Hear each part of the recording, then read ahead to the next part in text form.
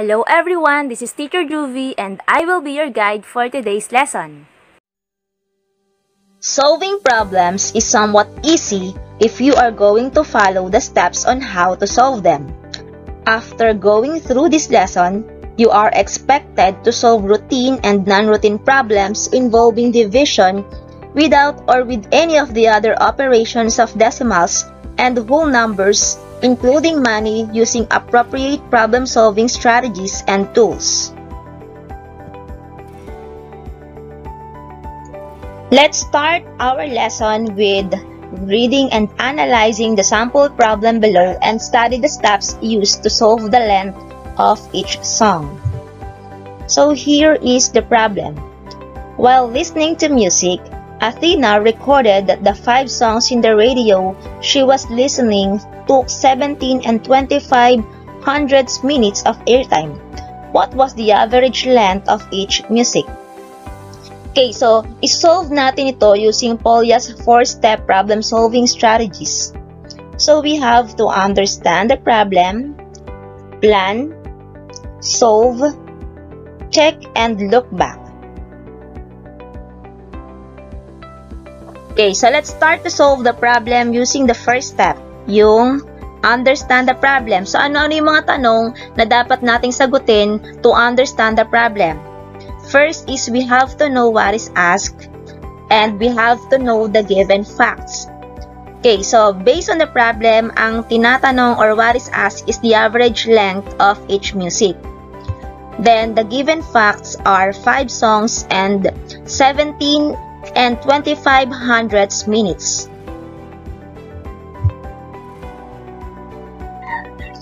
Okay, so let's proceed on the second step, which is to plan.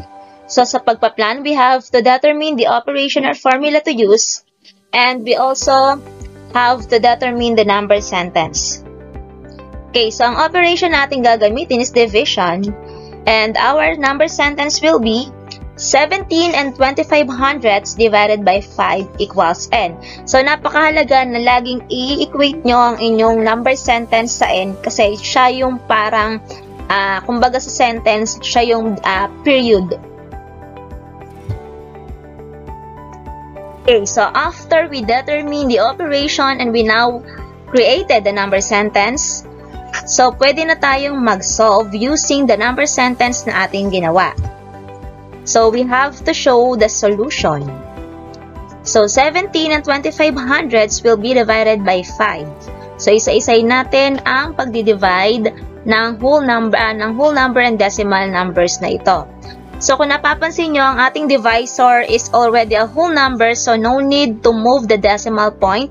Ang gagawin natin, ang ating decimal point sa dividend ay ilalagay or iaabang na natin para sa ating quotient. Nakatapat lang siya sa dividend. Okay, so proceed na tayo on division. 17 divided by 5 is 3 and multiply 3 times 5 is 15. Then get the difference. 17 minus 15 is 2. Then bring down 2. 22 divided by 5 is 4. 4 times 5 is 20. Then subtract. 22 minus 20 is 2. Then bring down 5. So 25 divided by 5 is 5. And 5 times 5 is 25. Then we will get the difference na 0. So our quotient will be 3 and 45 hundredths. Okay, so ang ating last step to solve the problem is we have to check and look back. So check the answer. Pwede nyong i-check ang answer nyo using multiplication of decimal numbers. Then, sa step din na to, kailangang i-state nyo yung inyong complete answer. So the complete answer is the average length of each music is 3 and 45 hundredths minutes. Okay, so let's try to solve another problem para ma-master natin yung pagsasolve ng routine word problem using the 4-step problem-solving method ni Polya. Okay, so let's read and analyze the problem. Desa, Ann, and D bought materials for their project worth 276 pesos and 45 centavos. The girls divided the amount equally among themselves. how much is each share. So, sina Desa, si Ann, tsaka si D, bumili sila ng materials nila para sa kanilang project at ito ay nagkakahalaga ng 276 pesos and 45 centavos. So, dinivide nila yung amount na yon equally. Magkano ngayon yung kanilang share doon sa kanilang project?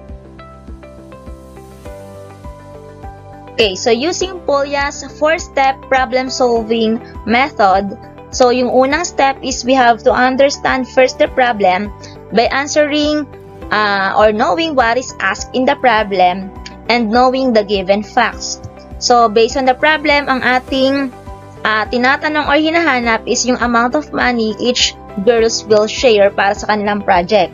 Then, the given facts are 276 pesos and 45 centavos and 3 girls kasi tatlo silang maghahati-hati dun sa total amount ng kanilang project. So, let's proceed on the second step, which is to plan or determine the operation to be used, and also we have to determine the number sentence.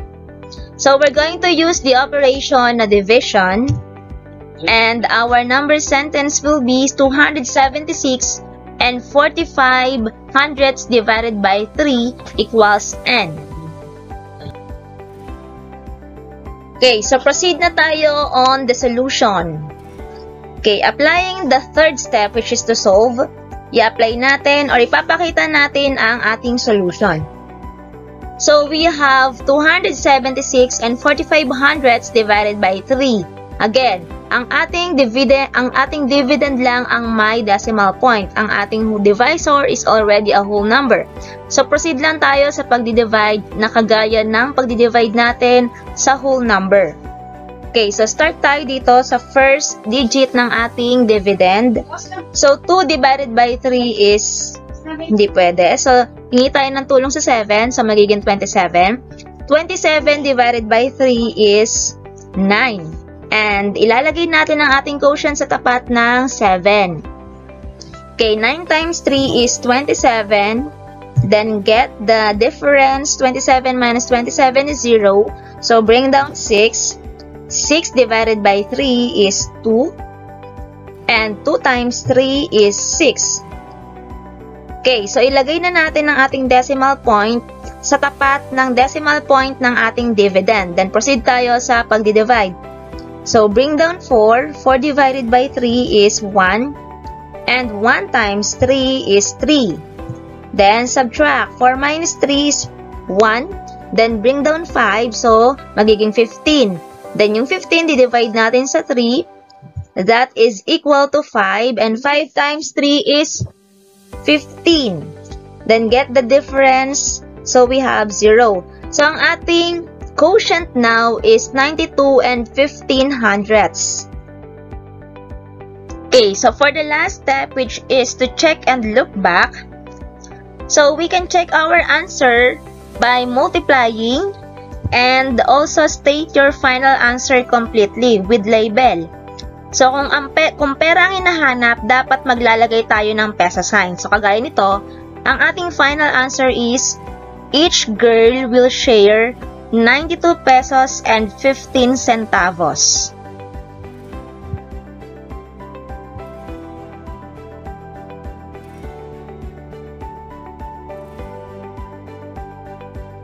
Thanks for watching this video. Hit like if you learned from this video and don't forget to subscribe on my channel. Thank you so much.